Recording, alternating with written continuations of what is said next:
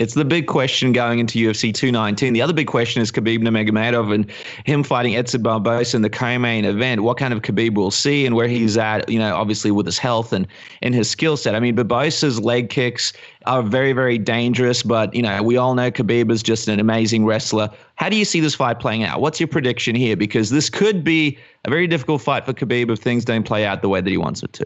Well, there's no doubt about it. Khabib also kind of has a tendency of once he gets into a rhythm, he then is just going to be all over you. So it's him getting into that rhythm that can be the problem at times. We saw him get rocked against Michael Johnson, who is also a very fast and pretty technical striker.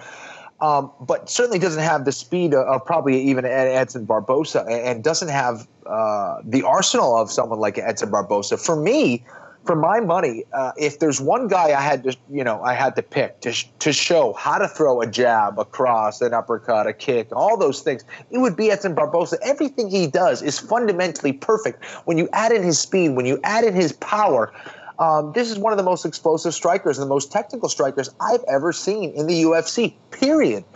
Does he have his weaknesses? Yes.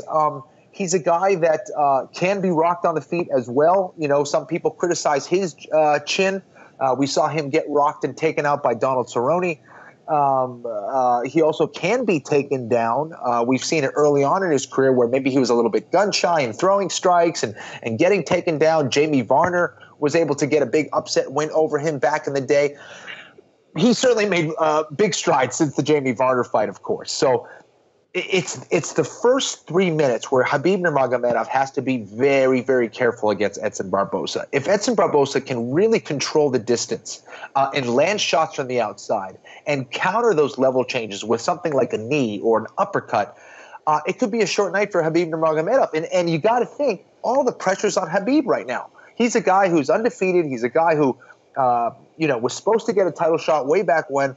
Had those fights that have been canceled repeatedly against Tony Ferguson. Everyone's been kind of criticizing for not making the weight. And, I think the pressure's on Khabib right now. So this is a very dangerous fight. We saw, that kind of take place with Ricardo Lamas taking on someone like Josh Emmett. Now, Josh Emmett was unranked, and Edson Barboza is ranked in the top 10, of course. So a little bit different there, but still a lot of pressure on Khabib to get it done.